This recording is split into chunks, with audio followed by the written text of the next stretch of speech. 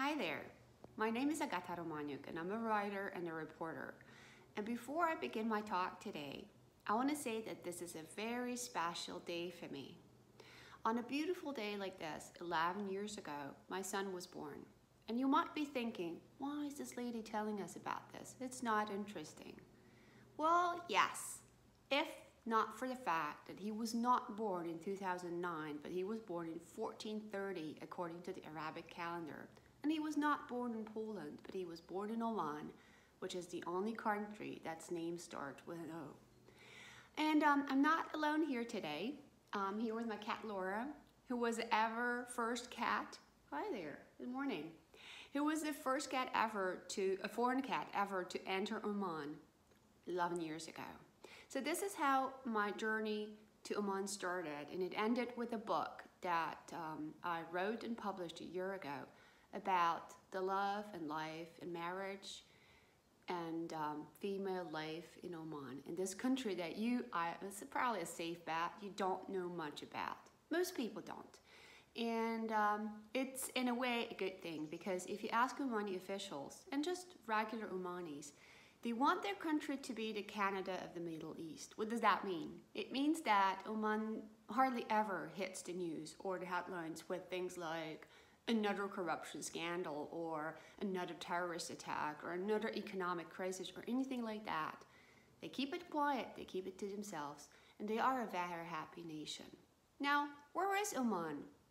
Oman is in the Middle East at the very tip, at the very end of the Arabian Peninsula, neighboring the United Emirates and Yemen. And it's a relatively small country with a population of 4 million people, with a beautiful setting in terms of the landscape. So it has deserts, and it has mountains, and it has this beautiful seaside that's practically empty, so you can walk for miles and nobody will bother you. And it's really a very interesting country in terms of its culture and the way it developed. Now, as you probably have never heard too much about Oman, well, neither had I. The moment I walked onto the board of the plane and then arrived in Oman these 11 years ago, because it's a country that underwent a very special change.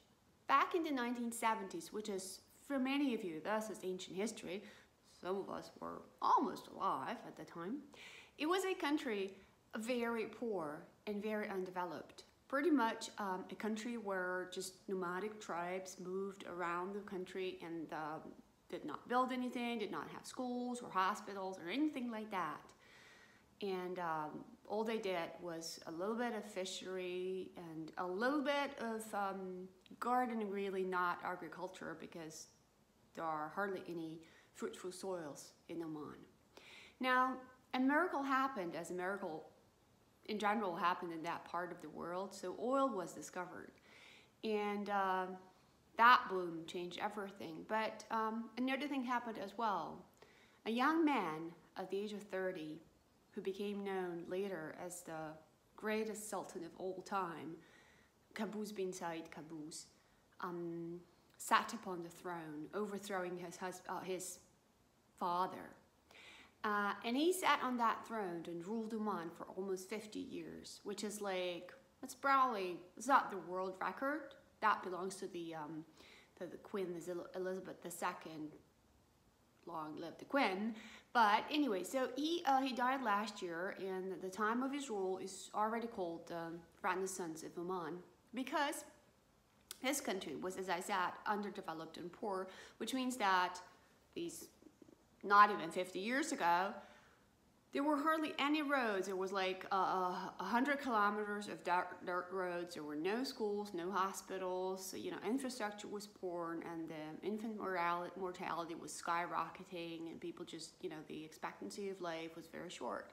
And now flash forward to 2020, and this is a heaven on earth with, I wish we had infrastructure like that in Poland, in terms of like highways and roads and everything. And yet, it's a country of greatest contrasts. So you have these 6-lane highways on one hand, and you have air-conditioned bus stops. And on the other hand, you have things like black magic and witchery on daily basis, and you can pay by card for their services. Well, on one hand, you have Tinder and people, matching online. And on the other hand, you have traditional matchmakers that walk the streets marching against Tinder. So you have all these cultural clashes because it's so much easier to build things in terms of buildings and institutions and highways and things than change social norms. So that's a country of two paces. Now, in one way, it's going really, really fast, faster than many European countries. In another way, it has a slow pace of very slow cultural change. And this is something I want to talk to you about today. And this is something I wrote my book about. And that is precisely, how does love and relations fit into all this? Now, I had this very strange conversation when we first arrived. Remember, Laura, you were with me on that day, with a neighbor. And she asked me, which is a typical question when you first arrive in Oman and you're a female. They ask you like, well, are you married? Obviously you are, because pretty much everyone over the age of 25 is married. I'm speaking for females. And now the next question they always ask you like is, are you the only wife of your husbands? Because they know that in Europe, we're not allowed to have more than one spouse. And my answer to this was always, yes. And I was very proud to say that our marriage was a love marriage and I was the one and only wife of my husband's. And the answer to this from the Omani side was always the same. Oh, I am so sorry. Now, it kind of blew my mind. Like, what do you mean? This is a love marriage and I'm the only wife and you're sorry about that? And they were sorry for many reasons. And that strange sort of changed my perspective. This is something I wanted to talk to you about. Now, for them, being the only wife means that you have all the responsibilities, both in the relationship and in the household. So it means that you have to attend all the functions. And now, mind you that in Oman, families are large. So there are many, many family functions that you have to go there to and accompany your husband. So if you're the only wife, you have to go to all the weddings and all the funerals and all the parties and the aunties and the gatherings and everything like that. So that's one. We have to bear all the children and take care of them. And now, with fertility rate, as it is now, of like average of 4, average, mind you, that means that you have to bear all of these children and you have to take care of them. So it's all on you. Now, all the household duties, that's on you, all the washing and the cooking and everything else. Now, if, like it is in Oman, your husband has 2 or 3 wives, well, you share this, right? You share the children, you share the responsibilities, and everything else. So that's one point. And another point from their perspective is that if you're the only wife, you are ever so lonely. Well, when your husband is out, you sit at home by yourself, you have no one to talk to, no one to complain to, no one's shoulder to cry on, and so forth. So that's the second thing. You're lonely and you're on your own. So you cannot side with anyone if you quarrel with your husband. You're just alone. And another thing is, and that's the third point, is that if your marriage is a love marriage and you're the only wife, nothing protects you. When love ends, everything ends and you're on your own. Now, while in Oman, if you have a contract, and then people do, because if you're the second or the third wife, or even the first wife, you want to protect yourself, so you have a contract. And that contract protects your rights. It tells you and tells your partner what happens if you split, what happens if you bear a child, or if he takes another wife, and it's all drafted in details. Now, what do we have in Poland to protect us? The law?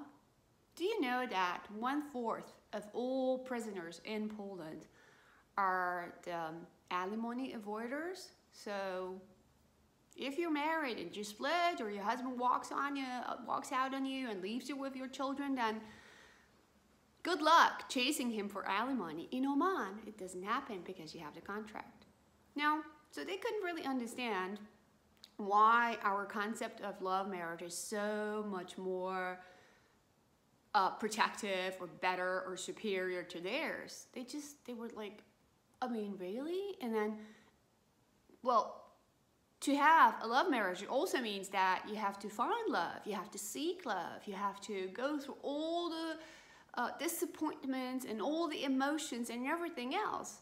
Well, if you have a contract marriage now, you're presented with candidates, mostly from your distant family or friends or neighbors or something. And you know all about them because no facts are ever hidden, they're all revealed. And that you make an informed and rational choice. Now this blows my mind, and it blew my mind back then, it still blows my mind.